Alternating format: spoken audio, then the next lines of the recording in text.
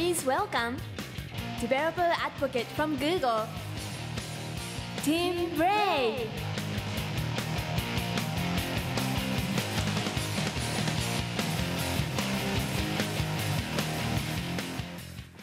Hello, Tokyo. My name is Tim Bray. I'm a developer advocate at Google, specializing in Android. And I'm happy to be here today. I'm 3 times happy. First, this is my first Google Developer Day, so that's a good thing. Secondly, I'm talking about Android. I'm always happy to be talking about Android. I'm a passionate fan of Android. It's what I do for a living. Third, I'm happy to be in Tokyo. I've been coming to Tokyo for 20 years now, and every time I go home, I start to think, now, how will I come back next time? What's my plan for returning? So I'm really happy to be here. So today I want to address the question, why, and in particular, why Android? But first, I think we should back up and start with the larger question of why mobile? Google is passionate about mobile. We think mobile technology is incredibly important, and we are working incredibly hard on it, and we think that you should too. We would like to convince you to dedicate your energies to mobile technology. So let's do some numbers. Here we have the number of people in the world. The number of mobile devices in the world is approaching equality with the number of people in the world. More than half of all humans now use a mobile device. Many more than use a PC. This year, for the first time, more people have the opportunity to use the net via their phone than via their PC. And it's not just phones. In fact, the mobile business is clearly the largest high-technology business. It makes almost every other business seem small. It is the place where we have the most opportunities to grow and to improve people's lives, and I would like to encourage you, the developers, to become committed to mobile. Let's look at some history. For many people, America Online, AOL, was the first experience of being on the net. This is a graph showing 20 quarters, or 5 years of history of growth, and AOL did very well. In 5 years, they got to almost 20 million users. Here in Japan, for many people, Docomo i-mode was a very important step in the path to being online. It grew twice as fast as AOL. It reached over 40 million users in 5 years. And for the mainstream internet, of course, Netscape was fantastically important. It was all of a sudden, the internet was on everybody's desk. Its user base peaked at 50 million users in less than 5 years. But you know what? These numbers are small numbers. Apple's iPhone and iOS systems, in only 4.5 years, have gotten to over 200 million users. This is real growth.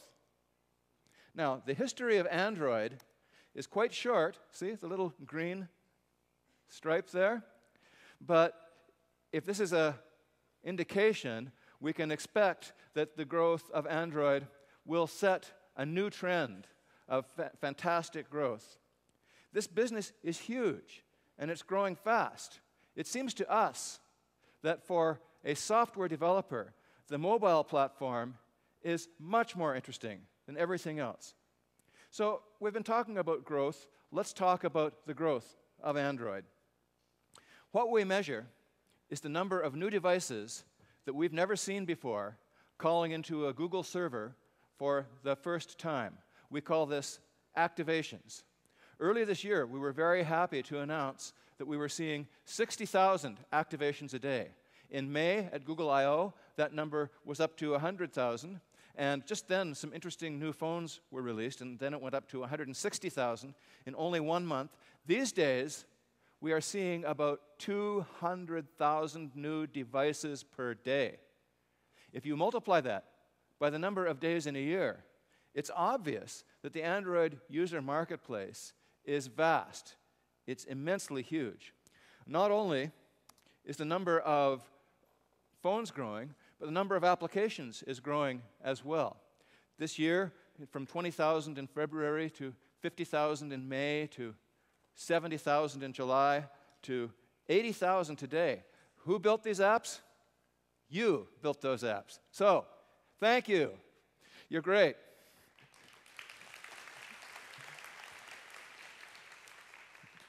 Please build more. Among the other things that are growing is the number of different Android devices and phones. This is a little movie I took back at Google I/O in June, just walking by this very long display case showing all the different Android devices that were available. Everybody who came to the show had to go and walk by this and take this. It was very popular, and it was a nice little display. Of course, that was May, and this is September. And there are many more devices available now. You can see the numbers there, over 90 different Android devices.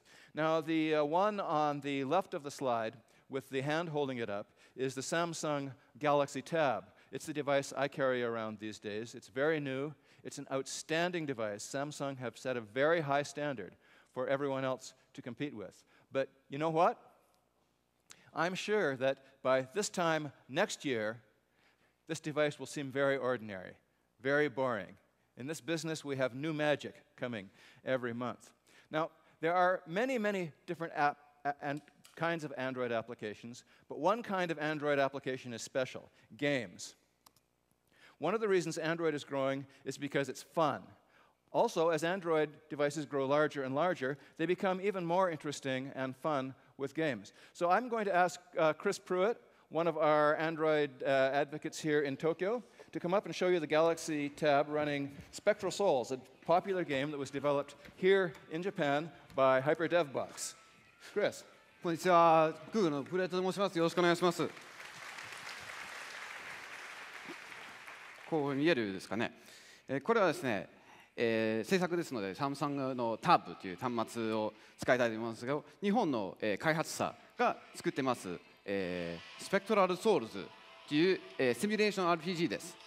これハイパーデブボックスさんという開発者が作っているもので、見た通りかなり、高級系なゲームだと思います。ちなみにハイパーデブボックスさん、今日下に、デベロッパーサンドボックスにも参加してますので、ご興味ある方ぜひ声をかけてください。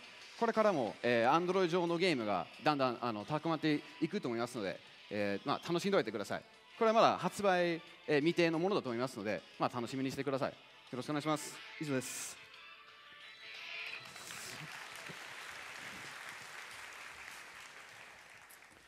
I'm afraid the rest of my talk won't be so much fun. We at Google are working very, very hard at Android, at improving the Android software and also the Android market. Over the last few weeks and months, we have introduced a lot of new features in Android market. One that's very nice is when you search for an app in Android market now, you get suggested completions, just like a regular Google web search. This is a huge time saver. Also, whenever you're looking at an app, there's a tab with suggestions of similar apps, similar to the ones that you are looking at. Another thing that's very useful is this is the website for the developers, the publisher's website of Android market. This now allows developers to read the comments that people are making about their apps. Another one that's tremendously useful is that you get reports of all the crashes and freezes and errors that your applications experienced. Of course, my applications have no crashes, but maybe yours do. In fact, for each crash, it will even give you a detailed stack trace to show you what went wrong. Something that just came very recently, and I think is very important, is called the Android Market Licensing Server. And this is a free service, free for Android developers, that allows developers to protect against theft of their apps by checking for each app to see if it's been licensed. This is a very important topic, and we will have a presentation on it this afternoon, a whole 45 minutes just on this subject, because it's very, very useful.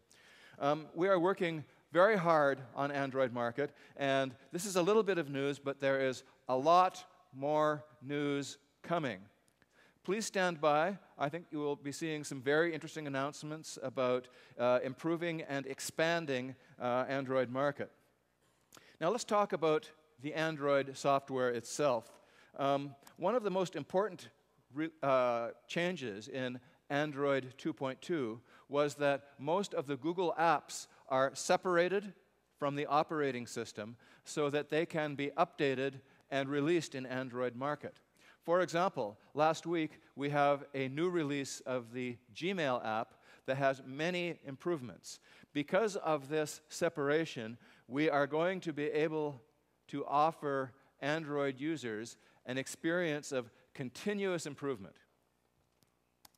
Another new feature is what we call cloud-to-device messaging. This allows you to send a small message from your server to a Google server, and the Google server will send a wake-up message to the phone very efficiently. This is the same mechanism that Gmail uses to discover that there is new mail to read. And it's now available to all developers for free. Using this technology, we built the Chrome to Phone plugin. There is also a version for Firefox. So you can, if you have in your Chrome browser a URL, you can send it to the phone. If you have a phone number, you can send it to the phone, and the phone will call it. If you have a map location, you can send it to the phone, and the phone will go to bring up the map. Very, very, very useful stuff. I think this feature will be very useful to a lot of developers. Another feature that is very popular, especially for people like me who travel a lot, is I stay in hotels, and I notice that in hotels, the price of the internet is very high, and the quality is very low. But now, with an Android 2.2 headset, it has tethering and portable hotspot, and I will never pay hotel internet again, never. Perhaps less exciting, but also very important, is that we've added a large number of features designed to make enterprise users happy. For those of us who build Android apps for use in big companies, we have found that the IT staff at the company is frightened of us. Well, now that we have added some of these things, perhaps they will see us as friends, not as invaders. I'm also happy to say that we have some Android news that is very Japan-specific. Android is doing very well in Japan, and that makes us happy. One interesting thing is that we have some new voice recognition technology coming specifically for Japan. I'd like to ask Oikawa-san to join me and show us a new Japanese voice input method, if the Wi-Fi works. We developed it in collaboration with Omron, and in a near future release of Android, it will be available for any developer to use in any application. Oikawa-san. はい、今、ティム・ブレノンから話ありましたように、ボイス入力、音声入力をお見せしたいと思います。で、これツイッターの、標準アプリケーションになります。下のこの入力部分のところに、これちょっとマイクのアイコンがあるんですね。これをアクティベートする形になります。記者の記者が記者で記者した。ごめんなさい、消しちゃいました。なんていうことでしょう。もう一回やらせてください。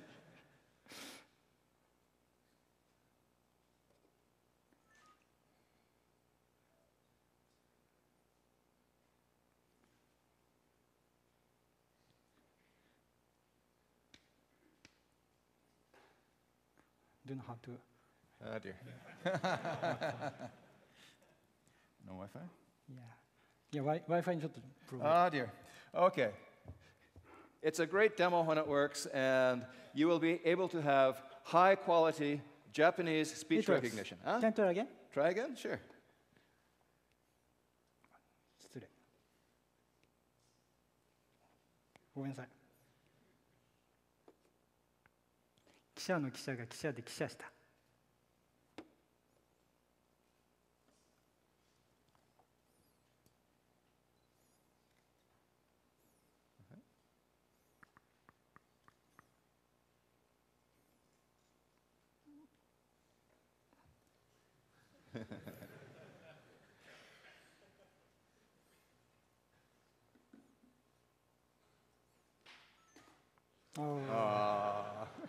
Too bad. So you should find Oikawa-san here at the conference, and he will show you. Yep. Anyhow, so thank you.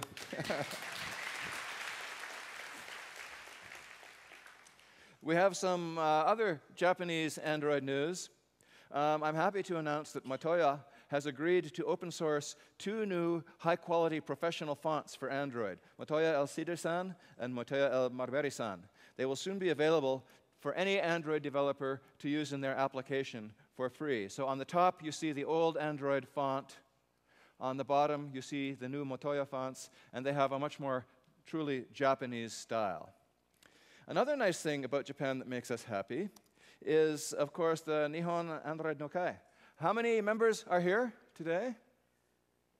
Oh, I see a few hands.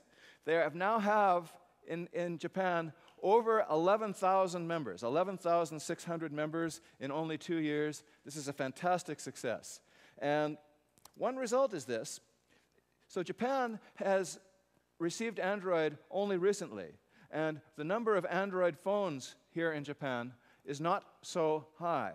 But still, we have already gone to the point where the Japanese are the 5th most largest users of Android apps in the whole world. Now, that's good, but what's even better is that Japanese developers are the 2nd most productive developers in the whole world in terms of producing Android apps. So I would like to give you a round of applause.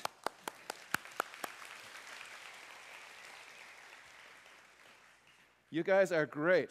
So when I come back next year, you should be in 1st place, right? So working on Android is one of the best jobs in the world. Android is huge. Android is growing fast. Android is doing well in Japan. Japanese developers are one of our biggest success stories. Once again, thank you, thank you, thank you.